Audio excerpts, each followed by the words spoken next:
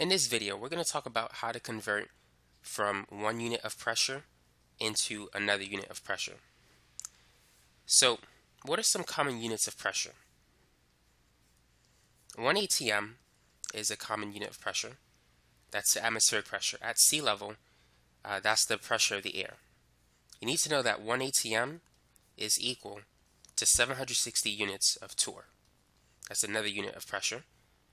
And that is equal to 101.3 kilopascals. And all of that is equal to 760 millimeters of mercury. Now, this unit is typically used when measuring the atmospheric pressure of a barometer. That's basically the height of the column using mercury as a fluid. And all of that is equal to 14.7 psi, pounds per square inch. If you ever measure the tire pressure of your vehicle, it's typically in these units, pounds per square inch. Now in chemistry, the most common units you'll see are atm, torr, and millimeters of mercury. Occasionally you might see the other ones like kilopascals and psi, but those three are more common. Now in physics, a common unit of pressure that you're going to see is pascals. 1 kilopascal is equivalent to 1,000 pascals, just as 1 kilogram equals 1,000 grams.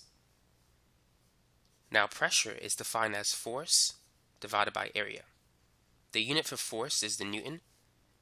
The standard unit for area is square meters. Now you need to know that 1 pascal is equivalent to 1 Newton per square meter. So in physics, the standard unit of pressure is pascals. In chemistry, the most common one you'll see is atm, and then other common ones are torr and millimeters mercury. But now let's go over some problems converting one unit into another. And we're going to work on a few examples so you can master this topic because you'll need it when solving gas law problems.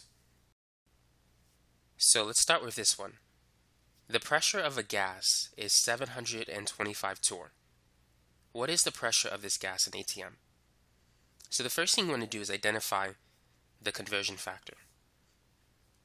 Now we know that 1 atm is equal to 760 units of torr. So this is the conversion factor. Now in the next step, start with what you're given. In this case, we're given 725 units of torr. And our goal is to convert it to atm. So in the next fraction, we're going to put the conversion factor within the next fraction. Now because we have the unit torrs on the top left, we want to put the unit torr on the bottom right. And the number that corresponds to torr is 760. So on top, we got to put the other stuff, 1 atm. So you want the unit torr to cancel. And so that's how you can convert torr to atm. So it's 725 divided by 760. So it's going to be about 0.9539 atm. And so that's how you can convert units of torr into units of atm. Now let's move on to our second question. The tire pressure of a car is 32 psi. That is 32 pounds per square inch. What is the pressure of the tire in atm? So what is the conversion factor between psi and atm? So here it is. 1 atm is equal to 14.7 pounds per square inch.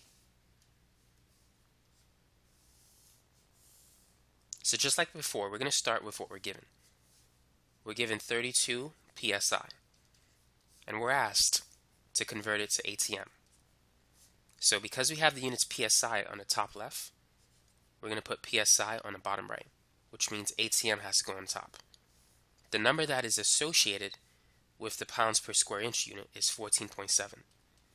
And the number associated with atm is 1. So just like before, we want the units psi to cancel. So it's 32 divided by 14.7. And so the pressure is 2.177 atm. And so that's the answer. Number 3. The pressure of the air on a mountain is 0.843 atm. What will be the height of the mercury column in a barometer? So let's draw a picture. So we can produce a mercury barometer by pouring mercury liquid onto this compartment, and then we need to fill a test tube with mercury and then flip it upside down.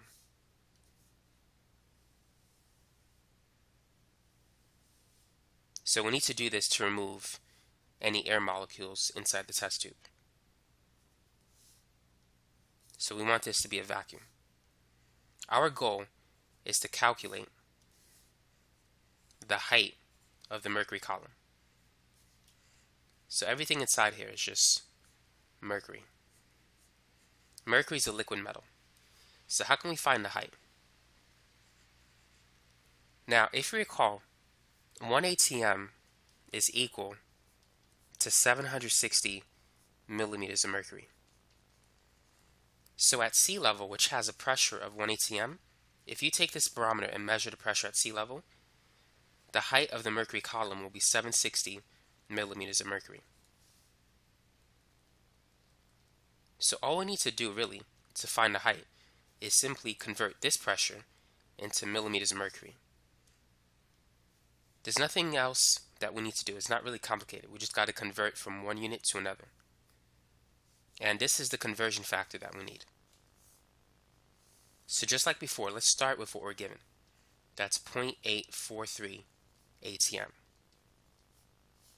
And we're going to put the units atm on the bottom so that they will cancel. So it's going to be 1 atm on the bottom and 760 millimeters of mercury on top. So let's cancel these units. And then let's multiply 0.843 times 760. So the height of the mercury column is going to be 640.68 millimeters of mercury. And that's all you need to do. This is the answer. Number 4. The pressure of the air at a certain valley below sea level is 117 kilopascals. What will be the height of the mercury column in a barometer? So we need to convert the units from kPa, kilopascals, to millimeters of mercury.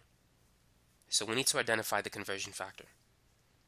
101.3 kPa is equal to 1 atm, which in turn is equal to 760 millimeters of mercury. So this is the conversion factor that we need. So as always, we're going to start with what we were given. So that's 117 kilopascals. And then we're going to put the units kilopascals on the bottom. And so it's 101.3 kilopascals for every 760 millimeters of mercury. So hopefully you're getting used to the process of converting one pressure unit into another. So it's going to be 117 multiplied by 760, but divided by 101.3.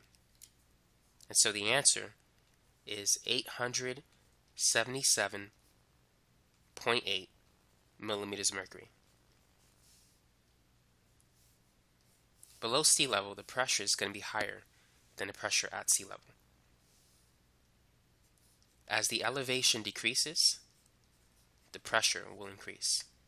But if you go on top of a mountain where the elevation is higher, the pressure will be lower. So here's the last problem. The air pressure inside the tires of a certain truck are 50 pounds per square inch. What is this pressure in units of torr? So what is the conversion factor between psi and torr? Now we know that 14.7 psi is equal to 1 atm, which in turn is equal to 760 units of torr. So this is the conversion factor. So now let's convert it. So we're given 50 psi, and we're going to have to put the units psi on the bottom right. So I'm going to write 14.7 pounds per square inch, which equals 760 units of torr.